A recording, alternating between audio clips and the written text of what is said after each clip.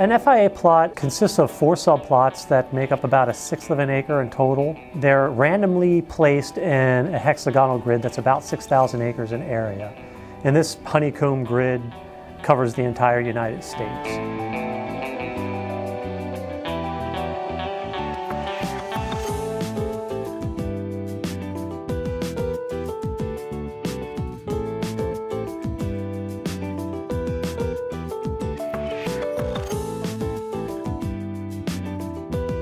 By having Idaho Fish and Game go out and actually gathering data on our plots, we can marry the animal species data with the veg data and say with a much more higher degree of confidence, this is what those species are using in our neck of the woods.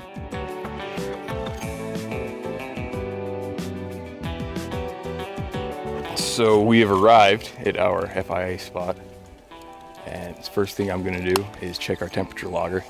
This little mechanism right here, which will record the humidity and the temperature of this particular spot.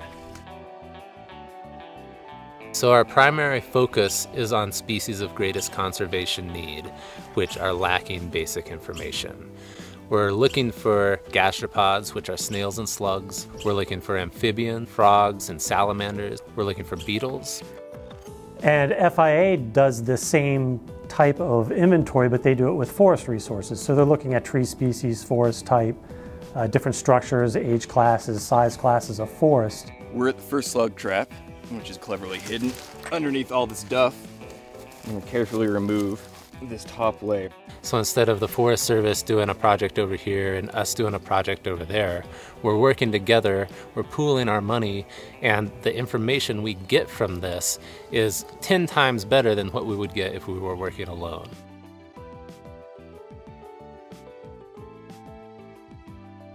Yeah, I think it's unprecedented, at least in this region, for a state agency to enter a collaborative project with FIA of this magnitude. Hasn't been done before. National forests are managed under multiple use objectives that includes the sustaining of biodiversity and natural ecosystems.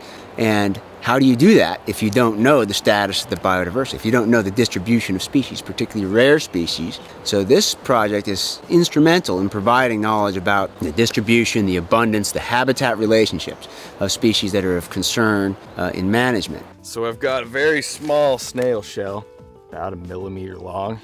If we really want to come in and look at what's going on in an ecosystem, looking at kind of the smaller, more numerous species is important for a lot of reasons.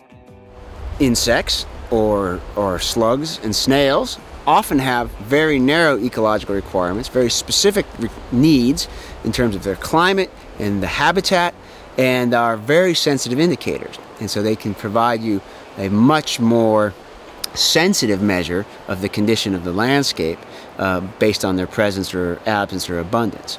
And virtually nothing is known. So before we started this project, this species, the Magnum mantle slug, had not been found in Idaho since 1948. But it turns out when we started going out and doing multi-species surveys, it's not the most common species on the landscape, but it's certainly out there and it's certainly widespread. Wouldn't it be nice if in all those years between 1948 and 2010, we'd actually been monitoring this species? We'd know its population trends, we'd know its habitat requirements, we'd know so much more about it, and we would be able to be implementing conservation actions for either this species or maybe another species that really needs it, instead of being out here just looking for it at this point. So there's a lot of kind of management challenges and decisions to be made for natural resources out there, and a lot of kind of intimidating challenges. There's climate change, urban development, energy development, all this stuff out there that's pretty intimidating for a natural resource manager. But the one thing that is for sure is we can't go another 62 years without looking for Magnum mantle slugs.